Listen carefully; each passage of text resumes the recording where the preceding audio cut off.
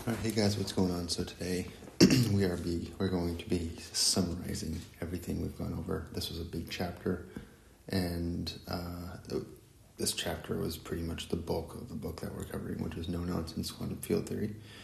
And in this chapter that we went through, we had talked about all of the quantum fields.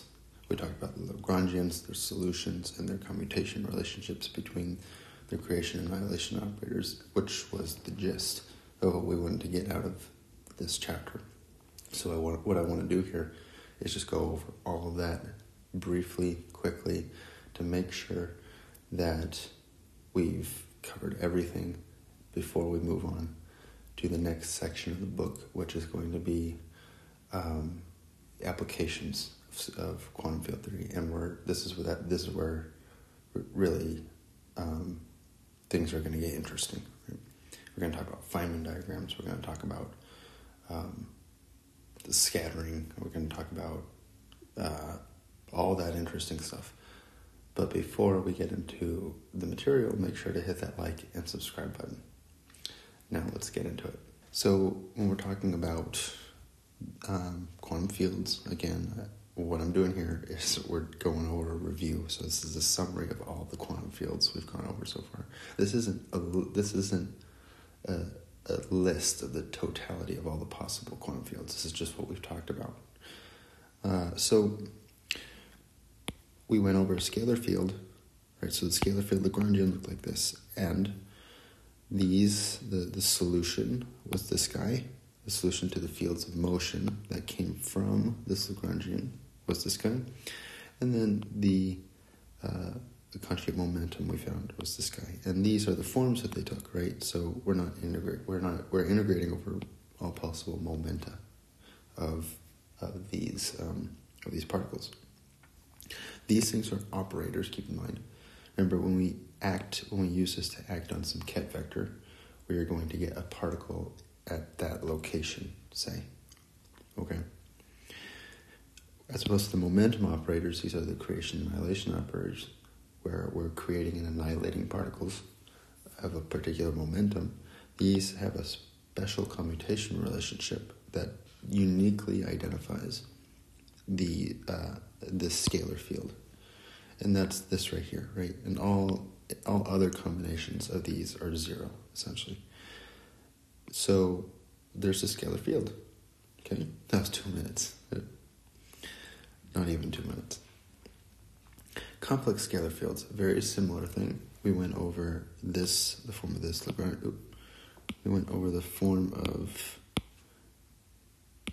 this Lagrangian right here, and these are all of the particle operators per se. These are going to be the operators that act on some ket or bra vector describing a particle of a particular momentum, placing that particle at some location, say.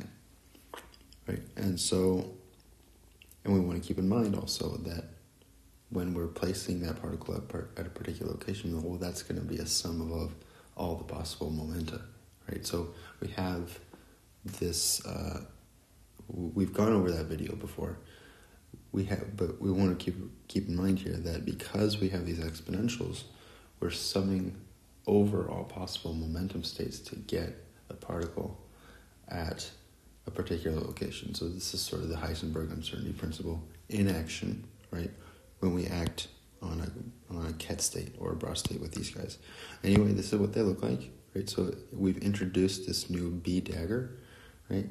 By introducing this new B dagger, we have a complex conjugate of the solution, right?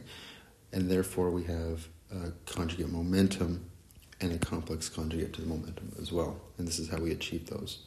We just took time derivatives of these guys. And then our momentum operators, again, this is what the commutation relationship looked like for those, right? So as opposed to up here, right, we have this new, looks like I accidentally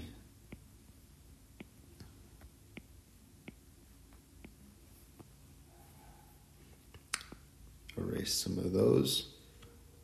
Anyways, this is what those look like, right? We have this new addition of these two operators here, and this introduced the idea of antiparticles. Right? Okay.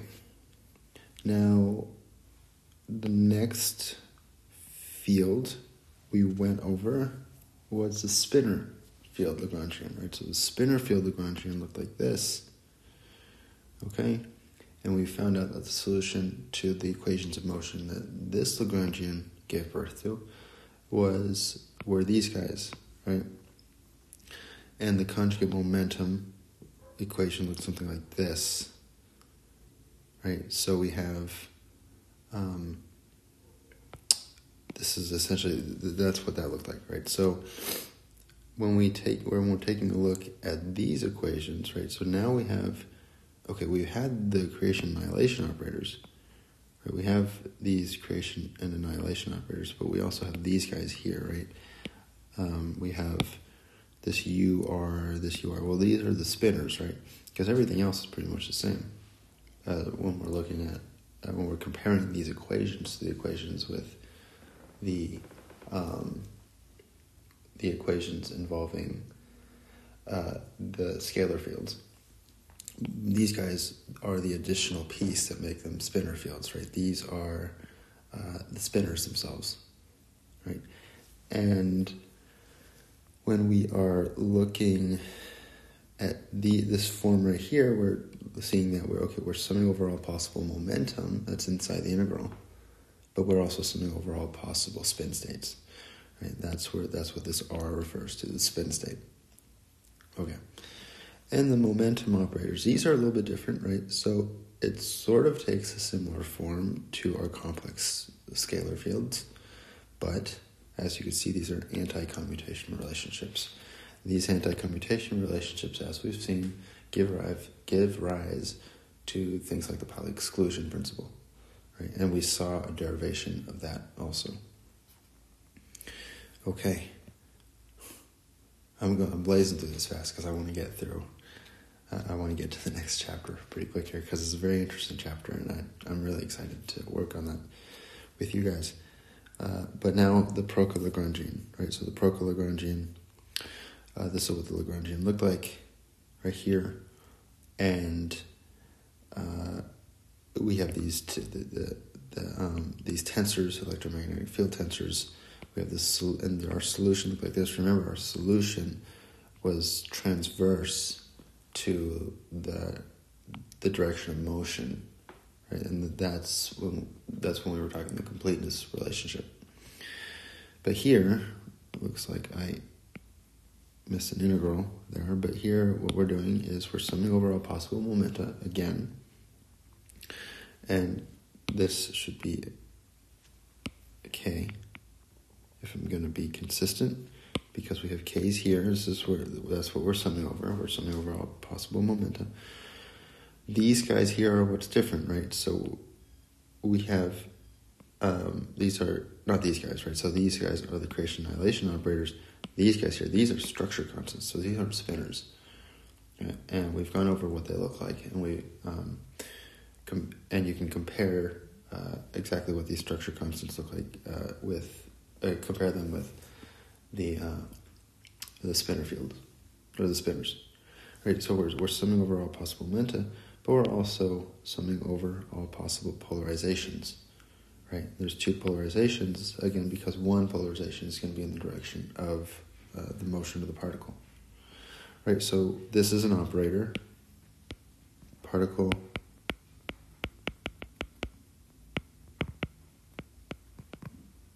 operator, and then these guys here are the momentum operators.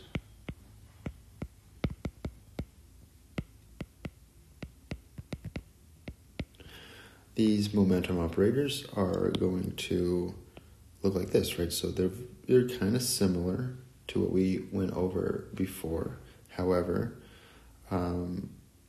we are looking at, this is what they look like, right? So we have these guys equal to 0 and these guys, this guy right here not equal to 0. It's equal to this relationship. So that is what I want to go over here. This is just a brief review of all of the quantum fields that we've discussed thus far. And we want to keep in mind also that these are, a lot of these fields came from proposed Lagrangians, right? So you can propose your own Lagrangian, right?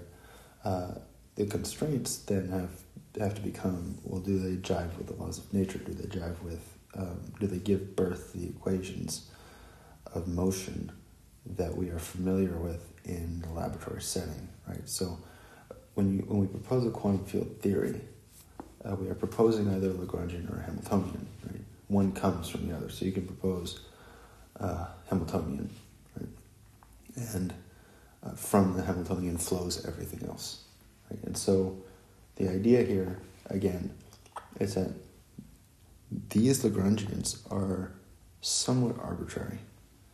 And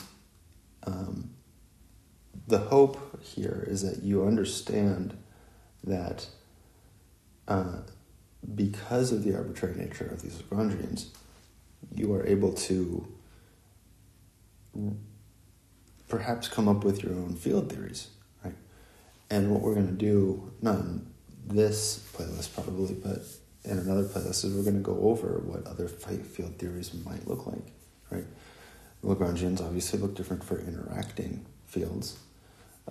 Lagrangians will look different, perhaps if you propose a topological quantum field theory, or if you propose a conformal quantum field theory, or what have you.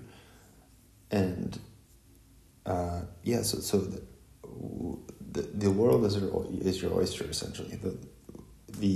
When you propose a Lagrangian, you propose a quantum field theory that you can then test, you can then perform calculations on, and to really see if your field theory drives with either making a generalization of the laws of nature or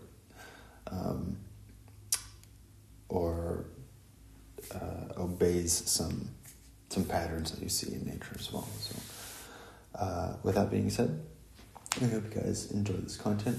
Make sure to hit that like and subscribe button, and I will see you guys in the next video, where we'll be talking about the next section of the book, which is more interactions and the punchline, which is scattering. So I'll see you guys then.